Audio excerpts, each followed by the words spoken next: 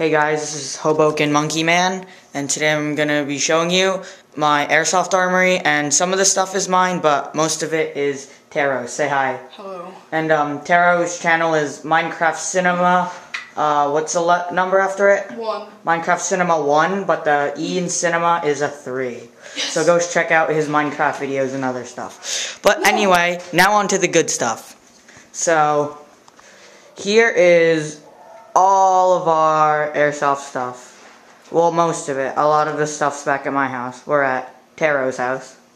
In his gaming room, he's got his sick freaking Alienware computer and other computers. But anyway, now on to the guns. We'll start out in the bottom and go towards the top. So first we have the Du Bois Scar H. This was about $200 off Airsoft Megastore. Shoots about 400 FPS. Really nice gun. Next we have the G&G M4 Combat Machine Custom. It's got a flashlight, a grip, a rail on the bottom, as you can see, and then a 1x32 red green dot ACOG. Now here we have my Molly plate carrier vest. It's got everything, mags, what else? More mags. It's got an Alice belt on the bottom, and then on the side, right here, we've got the Taurus PT-24/7 CO2 non-blowback pistol. Now moving up here, we made a rack, as you can see, for all the guns. Just nails on the wall. We have the magazine for the Cybergun Thompson M1A1. It's a really nice gun. It was about $200 off Airsoft Megastore. Shoots about 330 FPS. It's not the greatest, because it does kind of spin up uncontrollably after about 100 feet, but that's fine. Over here, we have the Sig Sauer gas blowback pistol, and that's the mag for it. Really nice. It was about $130 off Airsoft Megastore. Right here we have some mags that don't fit in any of our vests, just extra mags. These two are mid caps, this one's a high cap.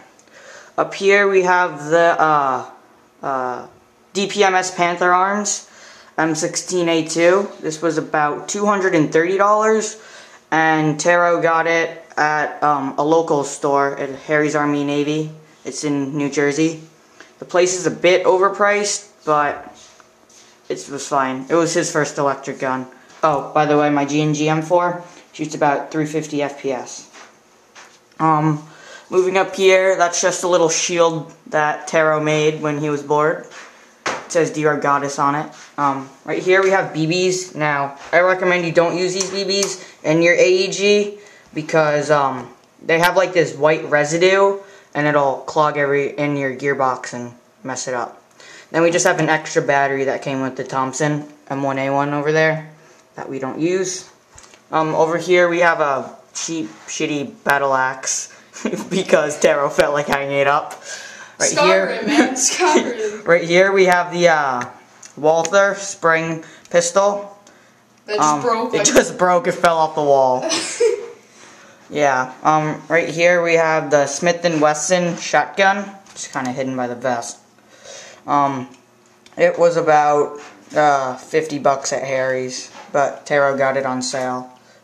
And it was originally like $80. And now we have another Smith & Wesson shotgun, but this one has the stock like not sawed off, but it just didn't come like that. This one was about $40 at Harry's on sale. Right here we have Taro's vest. He has a cross draw, and cross draws are for more for budget airsoft players because they come with everything and they're about $40. It's got like pistol pouches, a belt, pistol holster, magazine holders. So yeah, most of it's Taro's because we are at his house, so we don't have all of my guns. I just brought my M4 and my vest and my pistol because I was bored. So yeah, don't forget to comment, rate, and subscribe.